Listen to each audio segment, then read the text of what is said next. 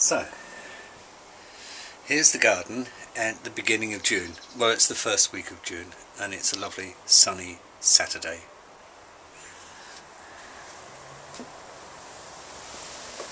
This item here has a lovely smell. Don't know what it is yet, but neighbour says it makes your skin itch, but it's just got such a lovely jasmine honeysuckle sort of smell. I bought the grapevine round to this side of the shed, so that should cover this side of the shed and bring it slowly but surely round to the front. These are nice, these blue flowers. No idea what they are at all. Again, they look like cornflowers. It's a cornflower blue. Here's an apple tree. I'm a bit worried about these apples because some of them have got signs of bad shit going on, such as can't see any on this one.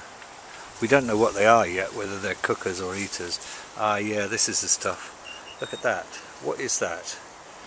I want to call it apple rust, but I don't know if that's a real thing or not. We'll have to find out. But there's a few signs of that same thing going on.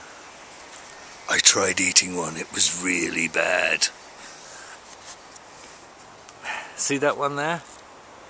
That's got the same shit on it, so I don't know what that is, but quite often they're looking really healthy. Look at those, they're quite big now. This is one of the trees that we moved from the other allotment, and it never had fruit on before, but we've got some now. Nice poppy and cornflower little cameo there. And this item, which is very nice, I think it's possibly an azalea, but I don't know. They come and go really quickly, the flowers. They seem to be sort of going now, but they've only been around for a week, so they didn't last long. And the pears, same thing. I'm worried about these. Look, see that black pear there? Not good, is it?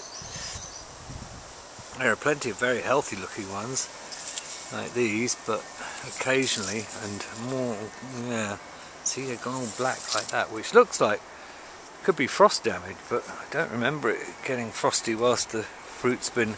Maybe it was very, very early when the fruit was just forming. Here's another one. But the ones that are growing, look, don't they look lovely? And they're red pears as well. Don't know what they are. Fruit cage coming along. We'll go in there, shall we? Yeah. Now let's go round it. Let's go round this way. And we had a fruit cage event with some. There was a rabbit warren in there, but it only had babies left in, so I dug it out, and the babies escaped and have gone somewhere else. So that's good, because we couldn't have them being stuck inside there. Although they're not a threat to the fruit, then they'd only breed and breed more, wouldn't they? Look at that. There's Vicky. She's gardening away there with her garden face on. Down along this bit of this side of the fruit cage is sweet peas all along the bottom there. They're tiny still, but there they are. They're just starting to look like something now. Foot high, maybe. They'll come along in this month a lot. But that's full of sweet peas. And then fruit cage. Let's have a look inside. I've just tied it. Oh shit, that's broken there. So, fruit coming along. We start to know what these are now. These little ones here, like that, I think they're all red currants, because I saw one earlier that was going red. I bet I can't find it now.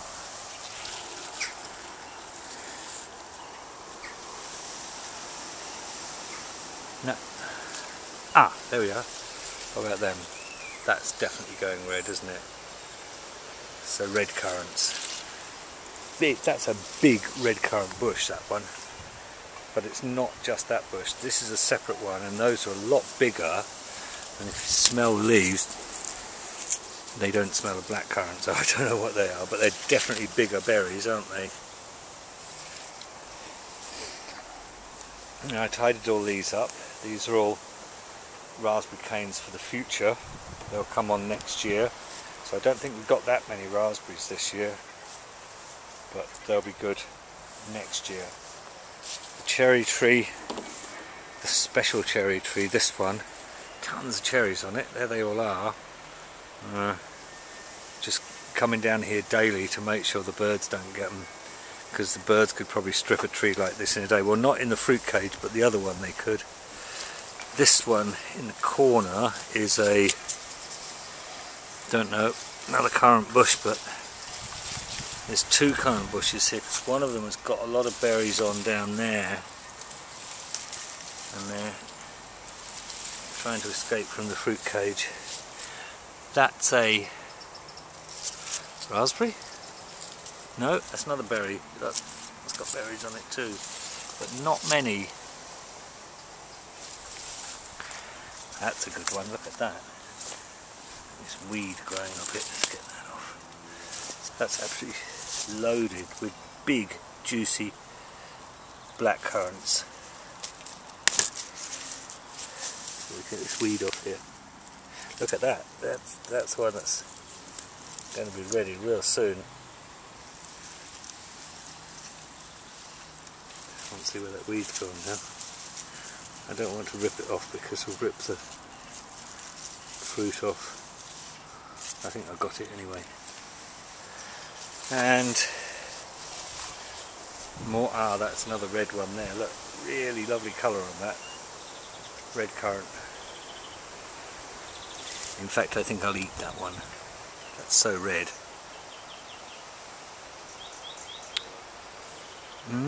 Yeah, hardly got any. Oh yes, it has got taste. Gooseberries. Don't think I'll eat one of those. And they're not showing so much sign of being red now, are they? They were really red when they were tiny, but they're not so red now. That one's got a little sort of flush to it. Shall I eat one? It'll make me go funny, won't it? Because they're so sour. They're not even vaguely soft. No, I'm not eating that. And this is definitely blackcurrant. Yeah. Lots of blackcurrants on there.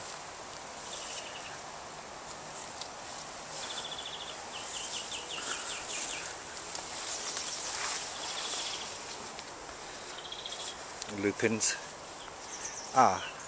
Look at that. That's to scare the bunnies. It is quite scary as it is, and it's scaring me, but that will scare the bunnies, because the bunnies like to live next to this. This is the asparagus bed, and there's still more to come. You've got to look real carefully for them. I'm sure I had some more here earlier. Damned if I can see them now. No. No, can't see. There's one there though. There's two there. There's one. That's a fairly weedy one, but that one in the middle there looks like it's a lot better. Yeah. So they're still coming. We've probably had a couple of bunches so far, but there's still more to come. I'm sure I saw one in there earlier. Can't see it now though. Plum trees. Plum trees, we're looking for plums now. There we are, I hadn't seen one before. There's a plum. One there. There's another one. I think I just stood on it. I heard it. That was the sound of a asparagus crunch then.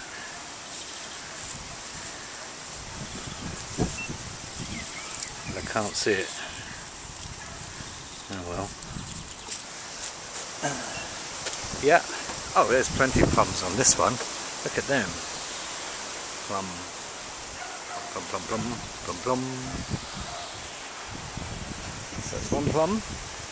This tree was an odd one because it had no We don't know what it is. I think it's an apple, but it had no flowers on except for one, which was there.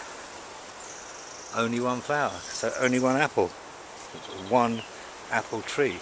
The other cherry tree, which they're just starting to change colour now. Look at these. Oops. The wind is getting them. See, there'll be loads on there.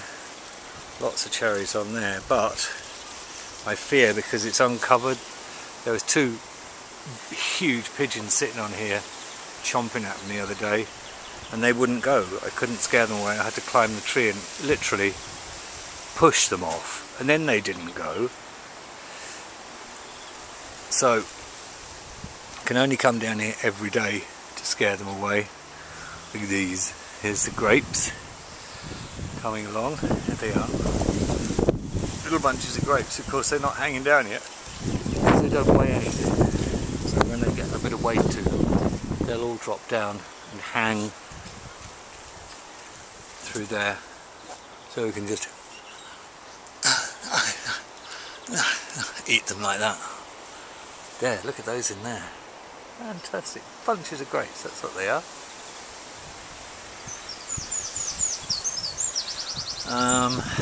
Yeah, this is, what is this? Oh, it's another plum tree. Look, there's a bunch of plums there. Nice bunch of plums. What have we got? Sweet William bed. Look at these sweet williams. I've never managed to grow sweet williams before, and I love them, especially at this time of year. This is sweet william time. Look at them. This nursery bed has got in delphiniums and nigella for next year, and this little row is all of sunflowers, so that'll make a sort of wall of sunflowers there coming along, and then this whole bed is of dahlias, some better than others. Yeah, seem to remember them being a bit bigger than this time last year, but they'll come. And some gladioli in the end. Onion bed full of onions. These all were transplanted and they're all working now. Vicky's tidied this bed up today, so it's got some little baby spring onions, radishes and that kind of stuff. Potatoes all coming along. Lots of potatoes there coming along.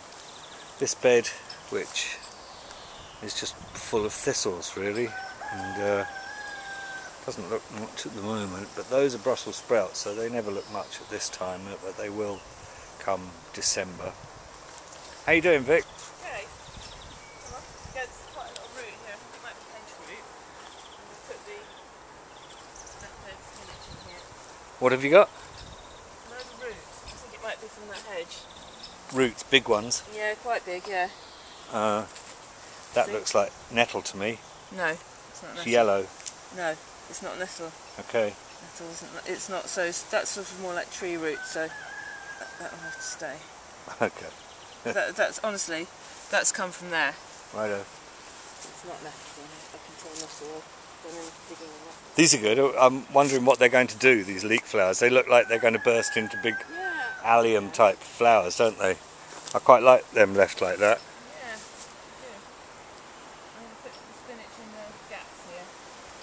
Okay. Got quite a few, so. Got a bit of nasturtium growing up this tree stump. Cover that. This is my bed for carrots, and it's sort of protected from the carrot fly, but there's only about 4 carrots. Going, you know? Yeah, I think I might buy some, Vic. Just as easy, isn't it?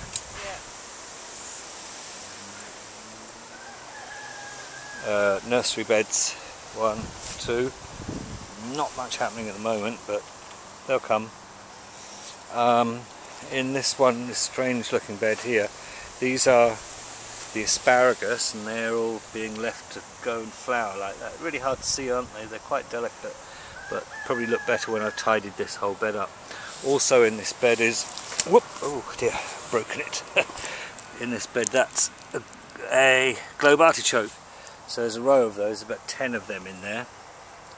Globe artichokes and asparagus together. And probably best thing in the garden at the moment is these broad beans, which look lovely. Vicky tidied the bed up and I nipped the tops out of the shoots. I'm not sure if I did that a bit too early or not, but they're starting to form beans down the bottom there, and you can just see the beginnings of them. Once they do that, you nip the top, and that helps the beans to set better, apparently. And last thing of all is this row of peas here, which I've never had much success at before because the mice always seem to get them, but these look alright. I got the plants off Cambridge Market and they're really quite big, so that gives us a real head start with them. Doesn't it? Yes, it does.